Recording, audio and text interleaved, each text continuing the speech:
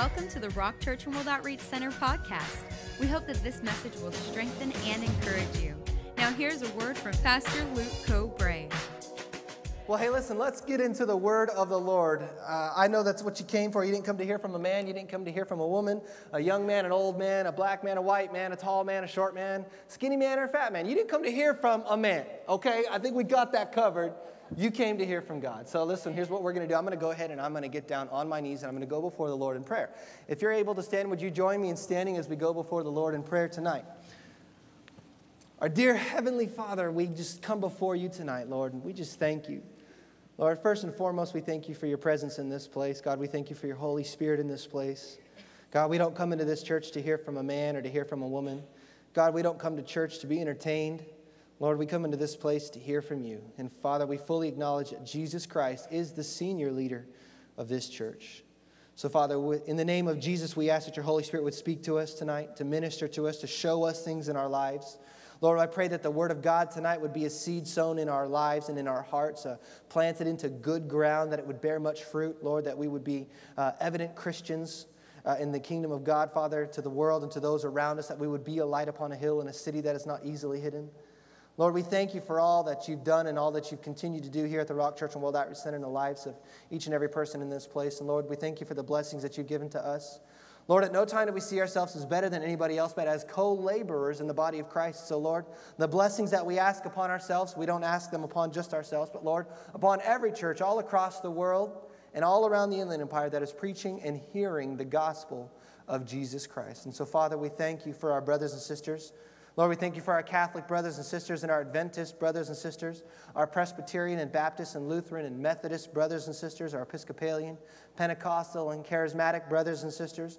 Lord, tonight we lift up Harvest and the Grove and Sandals. Lord, we lift up Ecclesia Christian to you, Father, Emmanuel Baptist. Father, we lift up all the churches all across the Inland Empire. Father, too many to mention around the world, but Lord, we know that we are all co-laborers in the body of Christ, all working together to grow and to expand and to strengthen and to build the kingdom of God as you have called us to do. Father, we thank you for our churches, our brothers and sisters in Coachella, in Temecula, in San Diego, and South Riverside, at all the churches that have the DNA of this place. And Lord, we thank you that you would bless them today, Lord. And we thank you for our brothers and sisters all across the world, and especially our brothers and sisters tonight that are joining us from South Africa. Lord, we ask that you would bless them in teaching and spreading the word of God to their people, Lord. And we thank you for it. In Jesus' mighty name. And we all said, Amen. Well, God is good.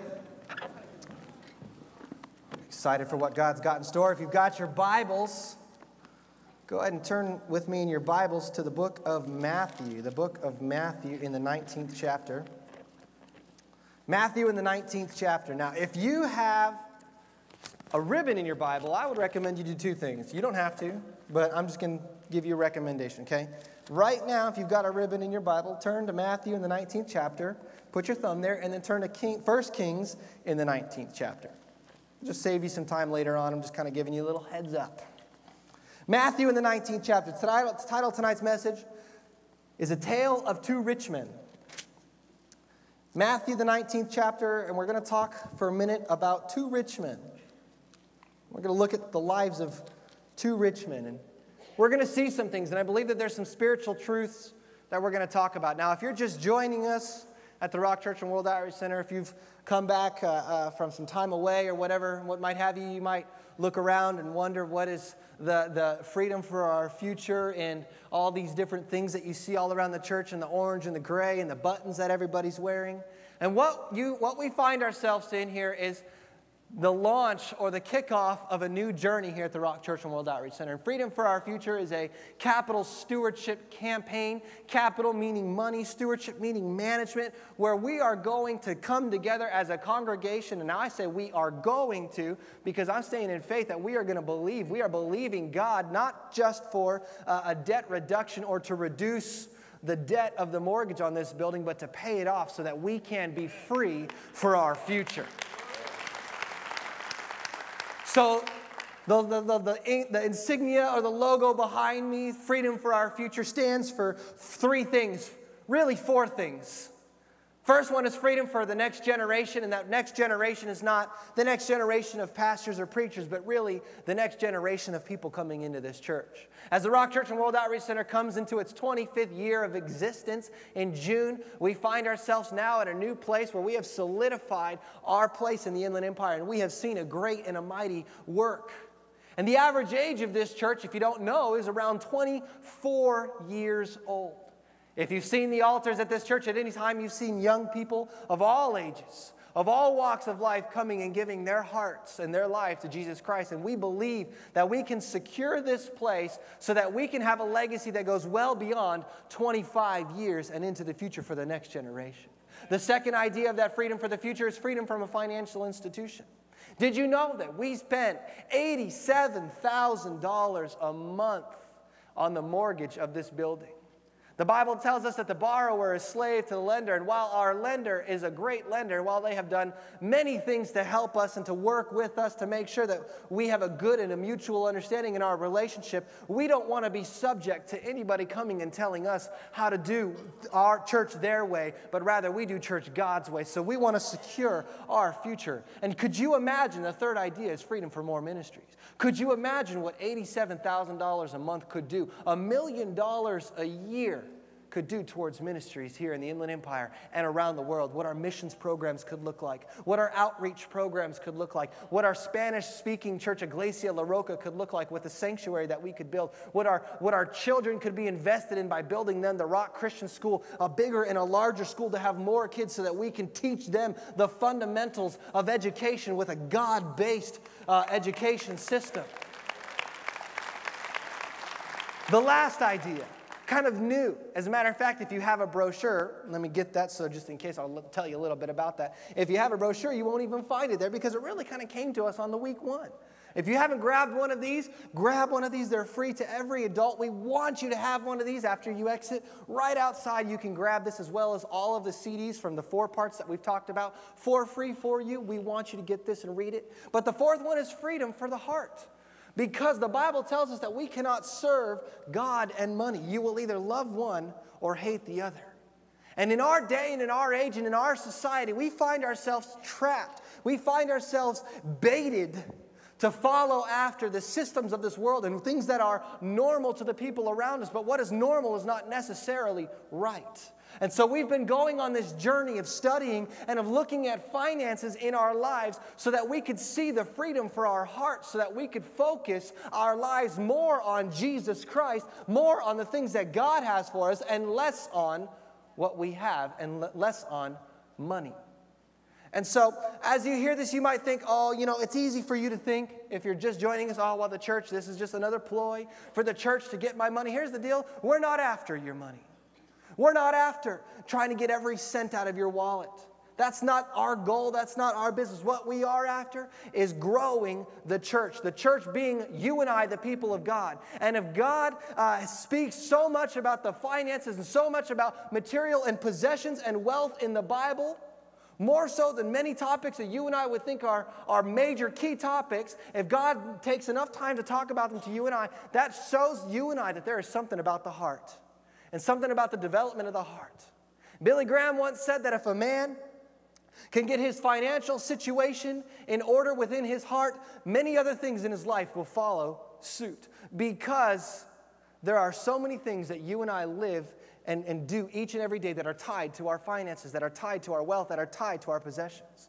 So today we're talking about the tale of 2 rich men. We're going to look at 2 rich men. Now, I had you turn to Matthew in the 19th chapter. Matthew in the 19th chapter.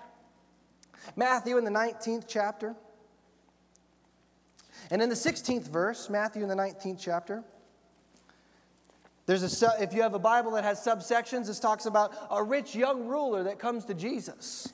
Matthew in the 19th chapter in the 16th verse says, "Now behold, one came and said to him," speaking of Jesus, "Good teacher, good teacher, what good thing shall I do that I may have eternal life?" So he said to him, Jesus replies to him, "Why do you call me good? No one is good but one, that is God. But if you want to enter into life, keep the commandments." Jesus goes on to say, and he said, or the ruler goes on to say, he said to him, which ones? Which commandments should I keep? And Jesus replies to him, you shall not murder, you shall not commit adultery, you shall not steal, you shall not bear false witness, honor your father and mother, and you shall love your neighbor as yourself. Some basic commandments. The young man says to Jesus, all these things I have kept from my youth. What do I still lack? Before we go any further, there's some things I want to point out. Before we even get into Jesus' response, before we even get into the tale of two rich men, let's look at some things. Let's look at some things about this rich young ruler. First off, verse number 16, the rich young ruler comes to Jesus and he says to Jesus, what good thing shall I do that I have eternal life? Here's a person that is rich. The Bible will describe to him as a wealthy or man of great possessions. And here's a person that comes with great possessions, with great wealth. And his idea and in his mindset and the things that he has grown up in and he has been taught is that if I do good things, I will inherit eternal life. So basically, let's look at this. Let's just boil it down to the very root, to the very beginning, to the very essence of this statement. And what he is saying is, what can I do that I want to get eternal life? What can I do that I want to do? What good thing? I want to do good. I want to give to the poor. I want to do things that will make me look good. I want to be a philanthropist. What good thing must I do? And Jesus looks at him and he says, well, keep the commandments, because he knows the state of this man's heart. So he tells him to keep the commandments, do what the Bible says. And the young man goes on to say, I've done these. So the logical thing is, if Jesus gave you an answer and your answer was, well, Jesus, I've done that, wouldn't it be case closed? But he goes on to say, what else do I lack? He knows. He knows in his heart, he knows in his being that there is something more than just good deeds that he has to do, but he's not ready for the answer. So a thought here, just a little rabbit trail of a thought, is before you ask God the question, make sure you ready yourself for the answer. Because let me tell you something. You may not get the answer you want to hear. So he goes on to say, the young man said to him, I have done all these things. I have kept from my youth. What do I still lack? Now this story is repeated in Mark, the 10th chapter, and in Luke, the 18th chapter. Now, as he says, what do I still lack? In Mark, the 10th chapter, the Bible tells us that Jesus looked at him and loved him and said, verse number 21, Jesus looking at him and loving him, and like what Mark tells us, verse number 21 says, if you want to be perfect, go sell what you have, give it to the poor, and you will have treasure in heaven, and come, follow me. Jesus, the Bible tells us in Mark, the 10th chapter, looked at him and loved him. Jesus looked into his being, looked into his soul, looked into his existence, and loved him enough to tell him the answer to where he was at. This rich man had many possessions. This rich man was defined by what he owned, defined by the status in which he lived. And Jesus looking at him and loving him enough to say, listen, I see where you're at, and the answer to where you're at is this: to get rid of everything that you own, give it to the poor, and follow me, and you will have treasure, not possessions, not wealth, treasure in heaven. Now the Bible goes on to say, but when the young man heard that saying, he went away sorrowful, for he had great possessions. Jesus gives him the answer. It's a hard answer. It's quiet in this place tonight because you and I know that's a hard pill to swallow. Now, let me tell you something. Let me just set you at ease for the rest of the night, okay? Let me set you at ease for the rest of the night. Pastor Luke is not telling you that you have to go and sell everything you own and give it to the poor. All right? You can sit back and take a big deep breath and go, because that's not what I'm telling you. Now, that could be what God's telling you, but that's between you and God. Okay? That's a different story. That's a different message. But you can rest assured that tonight I'm not trying to pull anything out of you, but what I do want to show you is the tale of two rich men. Now, we saw one rich man. We saw one rich young ruler. And he had great possessions. He was defined by his possessions. And when he asked the question, God looked into his heart and gave him the answer specific to the area in which he was in. Understand that tonight? Let's look at the second rich man. I told you to turn to 1 Kings. 1 Kings in the 19th chapter. 1 Kings in the 19th chapter. 1 Kings in the 19th chapter. And here we find a man by the name of Elijah. Elijah has just had a great victory in the name of God, and he's seen some amazing things. And now Elijah, he's running from his life because after this great victory, he receives a threat, and so he runs, and he hides in a cave, and he has a moment where he seeks God, and God and him converse, and God tells Elijah to go, and he will find a man by the name of Elisha. And he goes on to describe Elisha. Now let's look at this. 1 Kings, the 19th chapter. 1 Kings, the 19th chapter, verse number 19. Elijah, so he departed from there and found Elisha, the son of Shaphat, who was plowing with 12 yoke of oxen. Who was plowing with 12 yoke of oxen before him. And he was with the 12th. Then Elijah passed by him and threw his mantle on him. And he left the oxen and ran after Elijah and said, "Please, let me kiss my father and my mother, and then I will follow you." And Elijah's reply to him is, "Go back, for what have I done to you?" So Elisha turned back from him and took a yoke of oxen and slaughtered them and boiled their flesh using the oxen's equipment and gave it to the people, and they ate.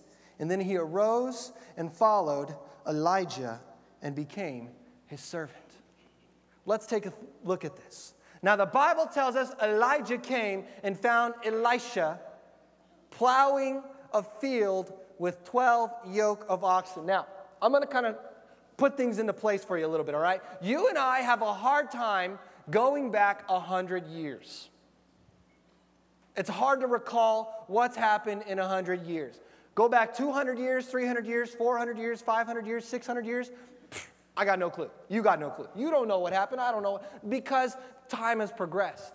This is a time 900 years before Jesus and the rich young ruler's conversation. So 900 years, almost 1,000 years prior to the rich young ruler. So you can imagine how society was different. You can imagine how technology was different. You can imagine how communities and civilizations had progressed in the period of 1,000 years. Just look where we've come in 100 years. So here we find a place where it says Elisha was plowing on the 12th set of oxen, and he had, on the number 12 oxen, and he had 12 pair of oxen. Now, this is a farming or an agrarian society, which means that they lived based on the land. Now, if you had a land or a plot of land where you could farm, if you were the average run-of-the-mill person in this day and age, do you know how you plowed your land? By hand, with a hoe, with a garden hoe, okay? Now, if you were pretty well, if you had family, if you had kids, I remember when I was a little child, my dad taught me the beauty of agriculture by making me mow the lawn every week. I used to think as a kid, man, my parents just had me to be slaves. Amen. Hey, the Bible even says it, right? So, if you were well off and you had kids, then maybe you would even get a plow, and the family would plow or pull the plow while you tilled the ground. So get the picture of your 8-year-old, or maybe you got a preteen. Get the idea of your 12-year-old or your 13-year-old or your 16-year-old, hallelujah. Tie them up with a little bit of leather and let them plow the ground, and you got the till behind them. Now, that was if you were well off, if you had a family. Now, if you if you'd done well for yourself, you had an oxen. You had an oxen that would pull the plow behind you or in front of you, and that would supply the power. In our day and age, that was like you had a riding lawnmower. You had a John Deere, green and yellow. You liked it. Now, if you were well off, you had more than one oxen. And here Elijah finds this young man, Elisha, with 12 yoke of oxen. I remember I grew up in Ukaipa. I grew redneck. My mama had a yoke on the display. It was in the kitchen, I think, or something like that. An old antique yoke. It was this piece of wood that had a U-shaped piece of wood on each side of it. And they'd put the oxen or they'd put the cow's head on that and nail that thing shut. And those two oxen were like handcuffed together. That's a yoke of oxen. So you had two oxen, double the power. Now you got that four-wheel drive, big John Deere with the loader in the front too. All right, now you're moving some dirt. Elisha had 24 oxen. Elisha was an industrial superstar. Elisha had caterpillars, earth movers, combines, the things that you see in the Midwest, them big old John Deere tractors where the tires are like 9 feet tall. That's what Elisha was rolling on. So let's not be mistaken. Even though the Bible tells us the rich young ruler had a lot of possessions, the Bible tells us that Elisha was an industrial, agricultural superstar. And here's Elisha on oxen pair number 12, tilling the ground when Elijah comes and throws his mantle on him. Very similar. Here's two rich men. One had a lot of possessions. One was a rich ruler or a rich leader, a man of influence. One was an industrial or an agricultural leader, a man of influence. If you got 24 oxen, you're a man of influence. And here Elijah throws and he calls him. He throws his mantle on him as a signal to say, I want you to follow me. Like Jesus said, follow me. And Elisha says to Elijah, let me go kiss my mom and dad goodbye, and I'll follow you. And Elijah says, well, go and think about what has just been done to you. And as I was reading this story, let me point a thought out to you that I'd always read over.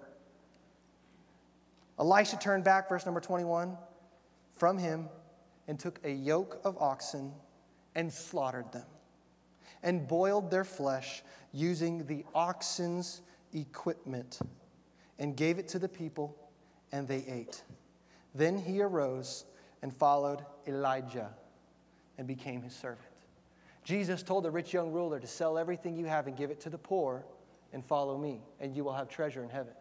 Elijah comes and throws his mantle on this young ruler. And not only does he leave everything behind, he takes his well-being, he takes his source of income and slaughters it.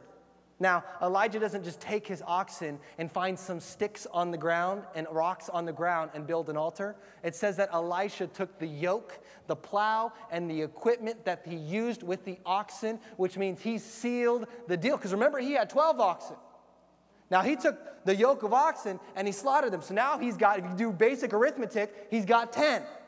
But he seals the deal by taking the yoke, by taking the plow, by taking the equipment and using that to build the fire, to burn the meat, to cook the meat, to give it to the people so that they can eat it. And he leaves everything behind and he follows Elijah. Yeah, good. Two rich young men. One of them said, what must I do? And the answer was, sell everything and follow me and you'll find your treasure. One of them said, what must I do? The answer was, get rid of everything, follow me, you'll have your treasure. Both of them had to make a decision. Both of them had a decision to make that would affect the outcome of the rest of their lives. And both of them made two completely different decisions. One of them made a decision to walk away because he was defined by what he had, and he was walked away sorrowful with a heavy heart. Let me ask you this question. What is the influence of that rich young ruler to his people around him? What was the influence in what he did for the kingdom of God? What was the legacy that rich young ruler left as he walked away, knowing he couldn't give his heart and his life to Jesus Christ because he was defined by what he had? The second man had a decision to make, and he made a decision to say, I will not be defined. I will not be looked at by the world's standards because it doesn't matter what they say. It doesn't matter what's going on around me. I will get rid of everything around me to follow God. And he made a decision. And look, church, what God did in his life. Elisha was a world-known name. Did you know that Elisha is written in 3 different religious books, not just the Bible? He's accounted and recorded in 3 other religions' holy scriptures. Because he was a man not just on the influence of the people of God, he was a world leader that affected secular kings and made their decisions for them as well. He was a man that affected the outcome of a nation. He was a man that counseled kings. He was a man that had a great influence in his life, not because of his possessions, but because of God using him. You see, you and I have a decision each and every day in our lives. We have a decision. What are we going to do with what we have? What are we going to do with what we have? Now, tonight, you might think that Pastor Luke is only talking about money, but let me tell you something. There's a lot more to life than money. There's a lot more that you and I possess than just money.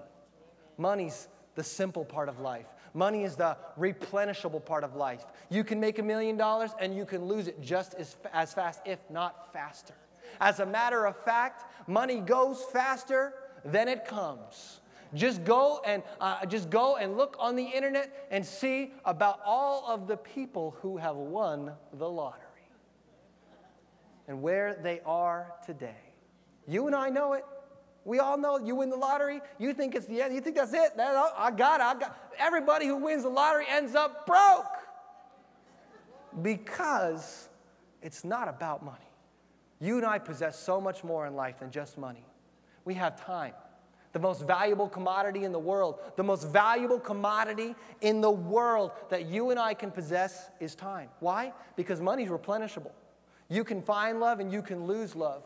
The only thing about time is you only get what you have right now. You don't know if it comes tomorrow, and you've already lost yesterday. All you've got is right now. It means that it's the most valuable commodity in the world. So when you think of possessions, how about thinking of time?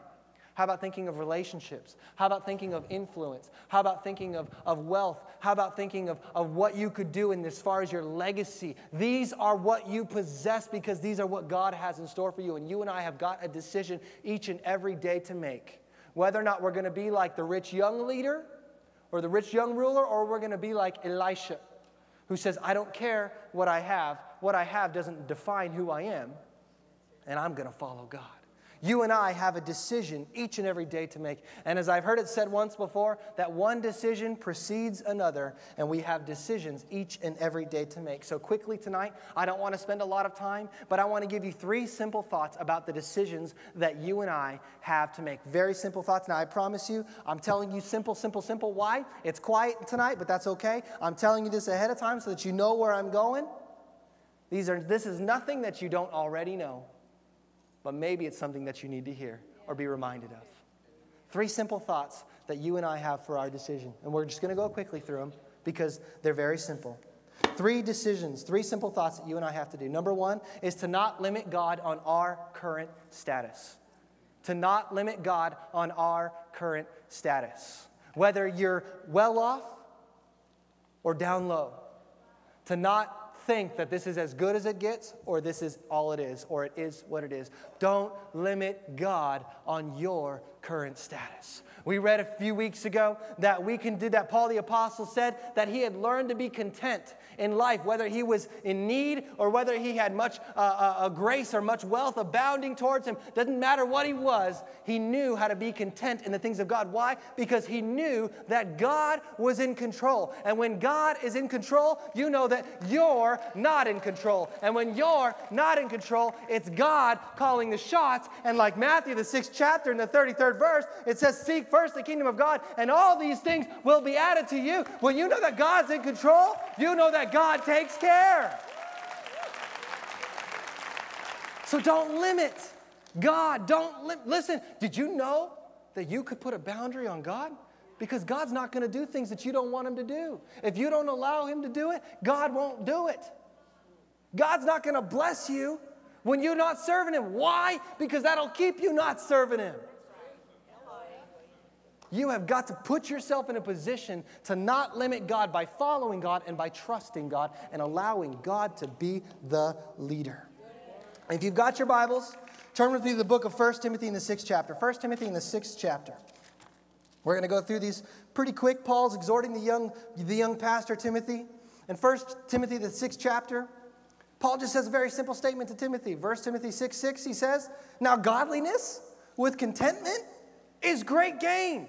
Godliness, having a form of righteousness, having a form of being like God with a sense of contentment, saying wherever I'm at, in whatever situation I'm at, whether I'm abounding or whether I'm in need, I'm okay because I know that God is in control. That is great gain to you and I.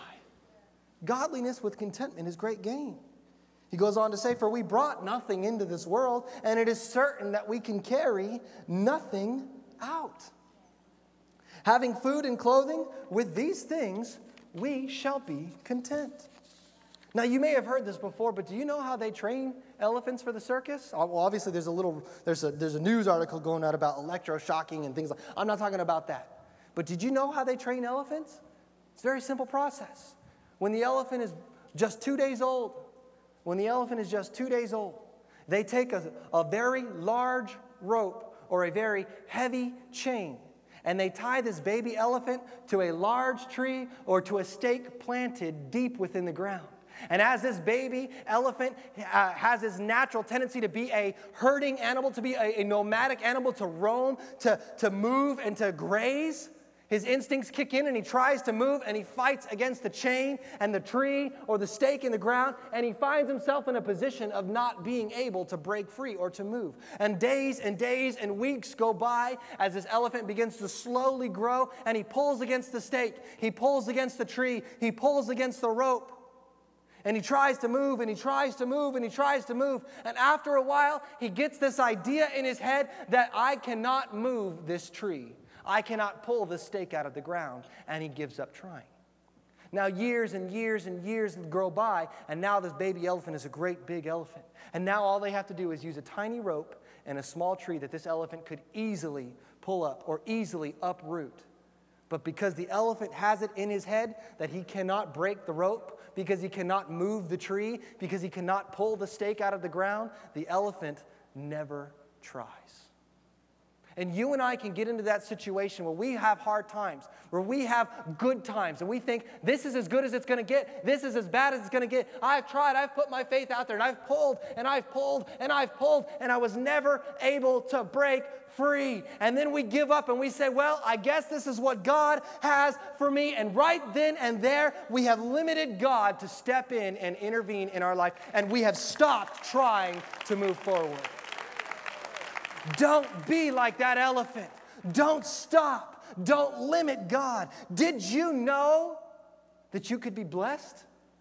Did you know that you could be blessed? Mark the 9th chapter, the 23rd verse just goes up on the overhead. I'm going through these fast. Jesus says, if you believe, all things are possible to him who believes. You can be blessed. You can be healed. You can progress. Today is not the limit. This is not the best of the best. This is not, you can go further than this, but you have got to believe. Don't be like the elephant.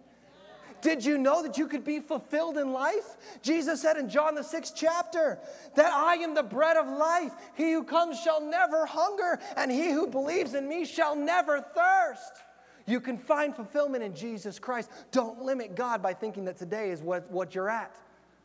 Don't limit God by thinking that your past defines where you go tomorrow. No, God defines where you go tomorrow. Did you know that you could be influential?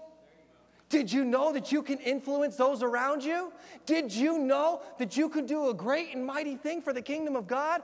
Jesus says to his disciples in John the 14th chapter, most assuredly I say, he who believes in me, the works that I do, Jesus says, he will do also. And the greater works than these will he do because I go to my Father.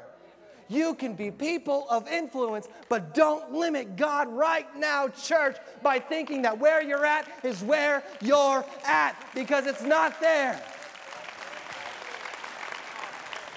We're talking about decisions. Number 2, the decision is ours. We have some decisions to make. The decision is ours. Number 2, to not let our possessions define us. To not let our possessions define us. You and I live born, raised, and corn-fed in a society that tells us that in order to be happy in life, you have got to be successful. And when you are successful, you will then, by definition of success, drive a Mercedes-Benz or a BMW or an Audi or one of the luxury brands of the car makers of America. Or even if you're more successful, then you get to move up to that Italian fine-grained leather. We live in a society that tells us that the size of our house defines the influence that we have. We live in a society that tells us that the clothes on our backs and the extravagant colors and the brands and the names, the Gucci, the Prada, the Chanel that we wear defines who we are, and we become, you've heard the word, a status symbol. We have been born, raised, and corn-fed to buy into the lie that your possessions define you. We live in a world of image, of entertainment. We live in a world that we strive for these things, for consumerism, consumption. We consume the products around us, and when they're no good, we throw them away and we buy new ones. That is the image. And when you buy a new one, you know what you do? You buy a better one. We live in that world. But you and I have got to not buy into the trap, to not buy into the lie that our possessions define us, that our wealth defines us, that our cars define us, that our clothes define us, that our homes define us. You and I have got to buy into the trap, not buy into the trap, that our jobs define us, because God defines us, not the world system. Paul, as he's exhorting the young, Timothy goes on to say in verse number 9 of 1 Timothy, the 6th chapter, those who desire to be rich, fall. Listen to the words that Paul uses here. Listen to the words that you're about to read. Those who desire, big word, to be rich, big word, fall, means ouch, bumped my head. Fall into temptation, meaning hard times coming up, and snare, meaning trap. These are some big words for us. Riches, desire, falling, temptation, traps. Hello, I don't want to go down this road. But he doesn't stop there. Into many foolish and harmful, you want to go into stupid and harmful things, lusts, things that your flesh desires, which drown men in destruction and perdition, trouble. Almost every word in this verse is bad. And it starts with those who desire to be rich. Those who desire to be rich. Because when you desire to be defined by the possessions, by the wealth, by the world's standards, by what is normal in our day and age and what is normal in our society, rather than what is God, you find yourself falling into temptation, into traps. You find yourself suffocating to stay alive because you have been drowned out in trouble and destruction. Solomon, the richest man the world has ever seen, the wisest man the world has ever seen, the man that's seen it all, the man that's known it all, the man that's done it all, says this in Ecclesiastes, the 1st chapter. He says, I have seen all the works that are done under the sun, and indeed all is vanity and grasping for the wind. Can you and I hold the wind? No, we can't. All is vanity and grasping for the wind. Why? Because it is an illusion to be based off of your possessions. Because they'll be gone someday. When you're dead, guess what? It ain't yours no more. That's why we got wills and testaments, and that's why we got probate court, and that's why we got death taxes. Because when you die, it ain't yours. Will Rogers said, too many people spend money they haven't earned to buy things that they don't want to impress people they don't like. Is that America? Is that you? Is that me? That's it in a nutshell right there. Too many people spend money they don't have to buy things they don't want to impress people they don't like.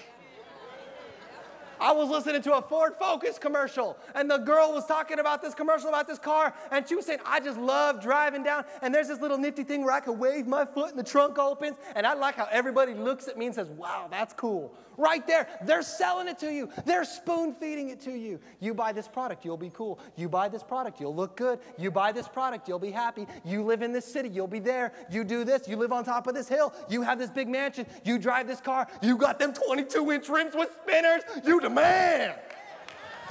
When it's a lie, don't buy into it. Jesus says in Luke the 9th chapter, you try to save your life, you're going to lose it. But you lose your life for Jesus' sake, and you'll save it. Don't buy into the lie. Last decision that we have tonight. There's lots of decisions that you and I make, but last one for tonight, hallelujah, there's only 3. Last decision that you and I have tonight is to have more treasure in heaven than on earth. Now, I'm going to use some words very carefully chosen here.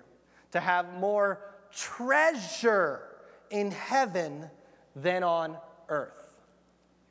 More treasure in heaven than on earth. Now, am I saying that you and I cannot have a goal to gain wealth on the earth? No, because treasure does not equal wealth. All right? If you remember math, most of you don't. I don't even remember math. But there was this little sign that we used to see in mathematics that had an equal sign, the little two bar, and with a strike through it. No. Treasure, no math. Or what is it? Treasure, no wealth. They don't equal. You get it? You get what I'm saying? Treasure, wealth. 2 different words. To store up, to have more treasure in heaven than on earth. Treasure doesn't equal wealth. We'll see that in a moment. Treasure is not wealth. 1 Timothy, the 6th chapter, as we continue what Paul is exhorting to young Timothy, he says, 1 Timothy in the 6th chapter, verse number 10, he goes on to say, the love of money, for the desire of money, to have treasure in money, is a root of all kinds of evil. All kinds, man, there's some nasty things, some atrocious things going on in the name of money. We know this, we see this all day long. For which some, listen what he says, for which some have strayed. You know what that means? You know what a stray dog is? That means a stray dog got out of the yard and is gone. You and I have gone out of the yard and are gone. Some have strayed, have walked away, have gotten lost, and are now locked up in the dog pound because of it. For they strayed in their faith, in their greediness, and pierced, oh my goodness, and have pierced themselves through with many sorrows. Have pierced themselves through with many sorrows. The love of money has taken people from the faith. How many times have you and I seen people come to God on their knees in hard times? In hard economic times, in hard emotional times, in hard family times. They've come to God on their knees. And when times get better, when the job comes through, when the money starts coming in, when the relationships get restored, guess how fast they go back to where they came from. The human condition is insane. How fast can we forget where we came from? The love of money is roots of all kinds. People have strayed because they have sought after riches, which lead to destruction and trouble. It's all about a heart realignment. You and I have got to have a heart realignment, I just took my car in, and they told me that my alignment was out, and they wanted me to pay $80 to get my tires to all face the same direction. You and I have got to get our heart facing the same direction as God so we don't wear out on the edges and deflate early. We've got to have a heart realignment. Now, remember I talked about treasure in heaven, not equal wealth on earth? Look what Jesus says. Matthew, the 6th chapter, verse number 19. Do not lay up for yourselves treasures on earth, where moth and rust destroy and where thieves break in and steal, but lay up for yourselves treasures in heaven, where neither moth nor rust destroys and where thieves do not break in and steal. For where, listen, this is it. This is the key. This is it. Here it is. Are you ready? If you get anything else, get this. For where your treasure lies, there your heart also. So when I said to lay up treasure, more treasure in heaven than on earth, the question is, where is your heart? Is your heart geared towards heaven, or is your heart geared towards wealth? Because if your heart is geared towards heaven, then you're storing up treasures in heaven. And even though you may be at this present time or in the future accumulating wealth, it doesn't define you because your heart is not there, because that's wealth. Remember I said wealth does not equal treasure? because that is wealth, not treasure. Treasure is heaven. So heart is connected to heaven. Wealth grows on the side. Wealth goes away. Wealth comes. Wealth goes. Wealth comes. Wealth goes. Wealth comes. Goes, comes, goes, comes, goes, comes. Doesn't matter. Why? Because your heart is connected to your treasure, which is in heaven. Connected to your treasure, which is in heaven. You have to have more treasure in heaven than you do on earth. 1 Corinthians 13 chapter, last thought for today. Now, if anyone builds on this foundation, speaking the foundation of Jesus Christ, with gold, silver, and precious stones, or wood, hay, and straw, each one's work will become clear. At some point, you're going to build your life with time spent with either gold, silver, and precious stones, valuable items. You're going to use your time wisely, or you're going to build on the foundations of Jesus Christ using your time, your life, your wealth, your riches with wood, hay, and straw. The Bible goes on to say, each one's work will become clear, for the day will declare it, because it will be revealed by fire. And the fire will test each one's work, of what sort it is. What happens to gold when fire hits it? It melts. But does it cease to exist? It stays gold. It actually purifies because all the dirt rises to the surface. Silver. Does silver cease to exist when fire hits it? No. It melts and the dirt rises to the surface. What happens to diamonds and rubies when they're made in the fire? Do they cease to exist? No. They don't go. But what happens to wood when it's revealed in fire? It burns. What happens to hay when it goes in the fire? It's gone. What happens to straw when it's in the fire? It's gone. You and I have a decision. Remember I said it's not solely about your money, but about your possessions. Your possessions being your time, your influence, your relationships, your wealth, whatever God has given you. What are you going to do with this short time, this vapor that you and I have on this earth? Remember, we have a decision to make. And we can spend our time doing works and doing things in our life that leave a legacy far beyond us. You know, there are only two things that you can invest in that will outlive you. Not a home, not a car, not a stock, not a bond. Two things. One, the Word of God. Secondly, people. The Word of God, people. They're the only things that are going to outlast you. Companies come and go, they fall, they rise. Houses burn up, they fall, they rise. Cars, they fall, they rise all day long.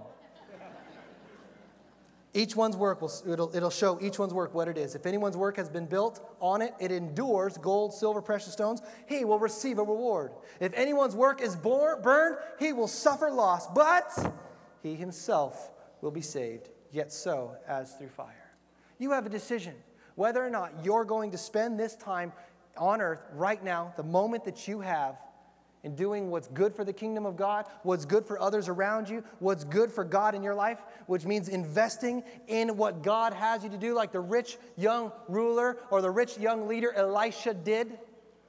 Or you can spend it being defined by your possessions. You can spend this time being defined by what you own or by what you possess. You can spend this time building up treasure on earth. You can spend this time making bad decisions. The decision is yours. Jesus says in Luke the 12th chapter, to whom much is given, much is required. Let me leave you with this thought and we'll conclude on this. Steve Jobs said, being the richest man in the cemetery doesn't matter to me. Kind of odd. Going to bed at night and saying we've done something wonderful, that's what matters to me. He said that about computers, about phones, about iPods, things, wood, hay, straw.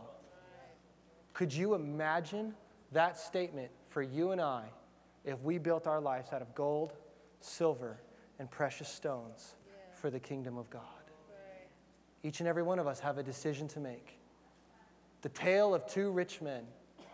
Will we make the decision to follow God and not be defined by what this world says we ought to be defined?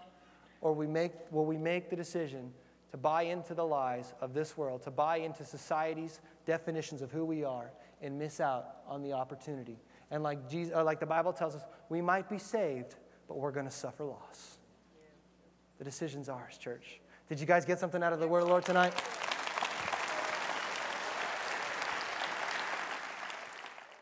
All right, let me do one more thing. I want to ask you a question, okay? Just give me a moment more. Let me ask you this question. It'd be a shame for us tonight to get together to hear the Word of God and to leave this place tonight without giving you the opportunity to examine your eternal situation with God. So let me ask you this hypothetical question. If you were to leave this place tonight and you were to die, heaven forbid that be the case, would you find yourself in heaven or would you find yourself in hell? You know, it's a relatively simple question, but why don't we go over some of those answers that you might have had in your heart or your head? Did you know nowhere in the Bible does it say that you can get to heaven because you hope so or because you think so or because you want to? You can't get to heaven because you hope so, because you think it hard enough or because you want it bad enough. You won't find that in the Word of God. Did you know you can't get to heaven because you weren't raised as a Buddhist, as a Hindu, or as a Muslim, or any other type of world religion? So that means by default that you're going to get into heaven because you're a Christian? Nowhere in the Bible does it say that. You can't get to heaven that way. Hey, did you know that you can't find yourself in heaven because your parents took you to church as a kid, because you were baptized as a baby or christened as a baby, because you attended Sunday school or Sabbath school or catechism classes? You can't find yourself, or you won't find yourself in heaven because your parents told you that you were a Christian, because you went to church on Christmas and on Easter. Hey, you can't get to heaven because you got a cross or St. Christopher or a Jesus tattoo somewhere on your neck or on your body. Nowhere in the Word of God will you find that you can get to heaven any one of those ways. You can't get there that way. You see, it's not about what you and I do on the outside, like that rich young ruler that said, what good thing must I do to get into heaven? There's more than just good things to get into heaven. You and I might even think, you know what, Pastor Luke, I'm a good person. I've done good deeds. I've never robbed the 7-Eleven. I don't speed on the freeway. I've never cheated on my taxes. Great, I'm glad. But did you know that good people aren't going to go to heaven because they're good? As a matter of fact, there's a lot of good people in hell. Why? Because the Bible tells us that our good deeds, according to God's righteousness, are like filthy rags. You see, nothing you and I could do on our own would ever make us good enough to get to heaven. It's not about how good you and I are. There's more to it than that. Just like Jesus said to the rich young ruler, there's more to it than that. You might say, well, Pastor Luke, you know, I served in my church. I was an usher. I sang in the choir. I carried the pastor's Bible. I've memorized John 3:16 and a few other verses. I know who God is. I know about Jesus. I know all those things. Doesn't that mean I'm going to get into heaven? Did you know that the Bible tells us that the devil in hell and the demons in hell know who God is? The devil quoted scriptures to Jesus, yet he's not going to find his way into heaven because he knows who God is. You can't get to heaven because you carry the pastor's Bible or because you serve in the choir or the youth ministry or the children's ministry at the church. There's more to it than that. Why? Because God is not after your mental assent or your carnal knowledge of who He is, but rather God is after all of your heart. He's after all of your life. Jesus spoke to a religious leader of his day, a man by the name of Nicodemus, a man better than any of us in this room, a man that had memorized Scripture, that had done good deeds, that had memorized more Scripture than you and I could think imaginable, gave to the poor, served in the temple, served in the religious synagogues of his time. And Jesus says to Nicodemus, you must be born again. There it is. That's how we do it. That's how we find ourselves in heaven. Well, you say, man, Pastor Luke, I've heard that term born again. Hollywood, popular culture, society, that's the weirdo, crazy, out of control. I don't know if I can do that. Listen, I don't care what Hollywood says. They have no concept of God. The Bible, from the beginning of the Bible to the end of the Bible, when it comes to born again, has always meant the same thing. It means that you've given God all of your heart. You've given God all of your life. It's an all or nothing relationship with Jesus Christ. Let me prove it to you in the Bible. In the book of Revelation, in the last book of the Bible, Jesus is speaking to the church, and He says to the church, I know your works. When I come back, I better find you hot or I better find you cold. Because if I find you lukewarm, I will vomit you from my mouth. Shocking statement from the mouth of Jesus Christ. And what He is saying is, when it comes time for you to meet Him face to face, He better find you in or out. He better find you hot or cold, because if He finds you lukewarm, He will reject and eject you from the kingdom of heaven. Jesus Christ is saying that lukewarm Christians are not real Christians at all and will be rejected and ejected from the kingdom of God. Well, what does lukewarm mean? Let's define that in terms of your relationship with God. You're a little bit in, you're a little bit out, you're a little bit up, you're a little bit down. Occasional church attendance, doing your own thing, doing some of God's thing, floating back and forth to and from, in and out of church. You got too much of the world in you to enjoy the things of God. You've got too much of the things of God in you to really enjoy the world. You're riding the fence right down the middle. And Jesus Christ says that that's you. You are deceived in thinking you're going to make it into heaven. And I love you enough. I respect you enough. I honor you enough today to tell you the truth, to tell you like it is, so that you don't miss out on the opportunity in thinking that you're going to make it when you really don't. So then how do we get there?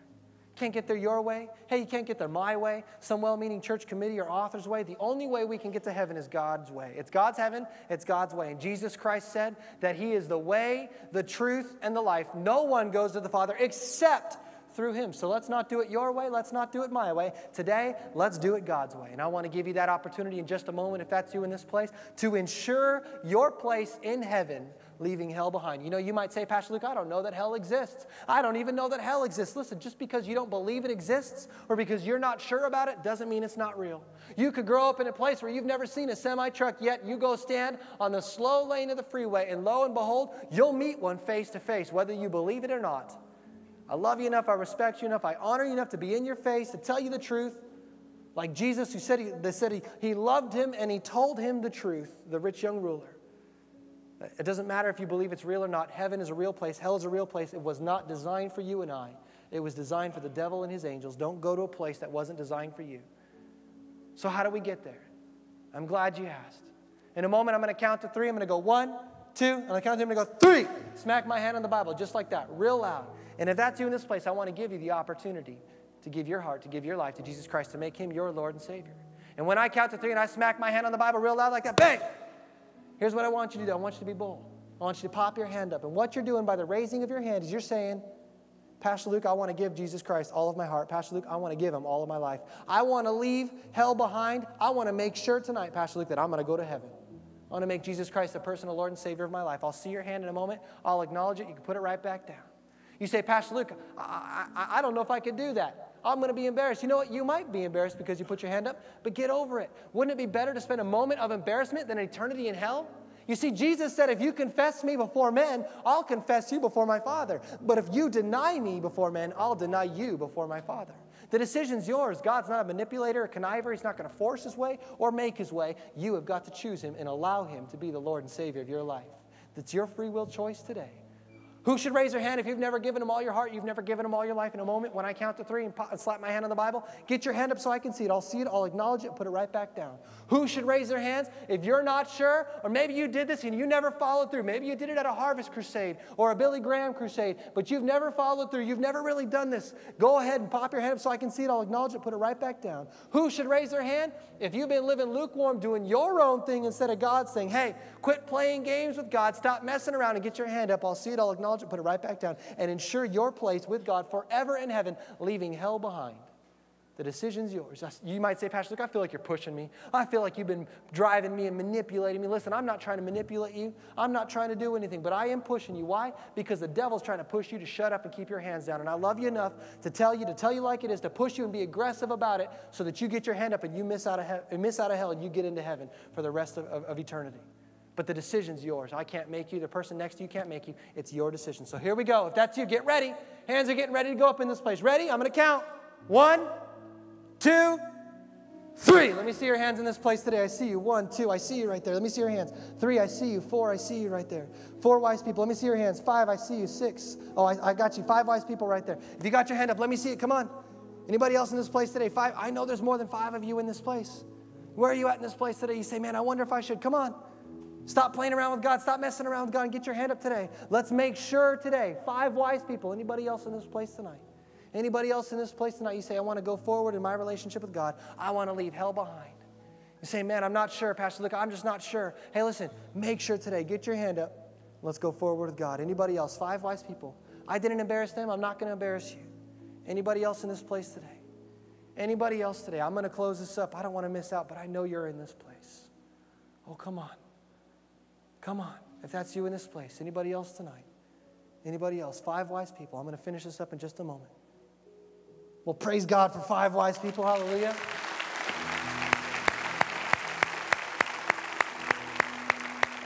Here's what I want to do. If you raised your hand, or you should have raised your hand, you don't get saved by raising your hand. You said, I want to give him my heart. I want to give him my life. You got to give him your heart. And you got to give him your life. Let us help you. You're serious about this? Here's what I want to do. In a moment, we're all going to get together. We're all going to stand, and we're going to sing a song. As we do, if you raised your hand, or you should have raised your hand, you're serious about this, I want you to be bold. Get your sweater, your coat, your purse, your Bible, your friend, if you need a friend. Get out of your chair, get into the aisle, and come and meet me here at the altar, and let's change destinies together. Let us pray with you. Let us help you in this place today. So why don't we all stand? Please, nobody leave as they come forward. If that's you, come on. You come. Get out of your seat, get out of your chair, and come and meet me up here at this altar. Come on. You come. Come on.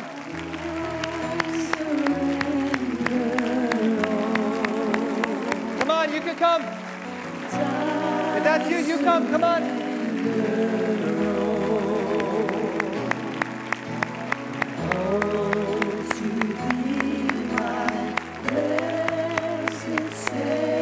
Come on, from the front, from the back, from the family rooms, wherever you're at. You come.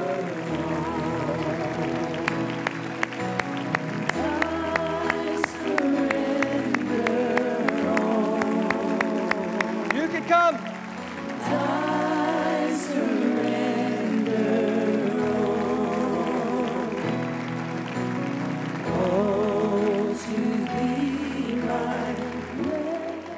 Guys, praise God, you came. You are here today. Today is the first day of the rest of your life. Hey, you're not going to a funeral. You're going to a birthday celebration. Today, you're going to be born again. Here's what I want to do. I want to introduce a friend of mine to you. See this guy waving at you right over here? This is Pastor Joel, like Noel, Joel. Pastor Joel is a really cool guy. He's going to take you right over there. Nothing weird goes on. And listen, I promise I am as weird as it gets, okay? You survived me. You did the best part, okay? Now, if you go right over there, Pastor Joel is going to pray with you, okay? He's going to lead you in a prayer. He's going to give you some free things, and he's going to give you a friend. We give away friends here at the church. They're going to help you get strong in the ways of God, teach you some things so that you don't go back to the life that you came from. So if you guys would just turn to your left, my right, go right over here with Pastor Joel.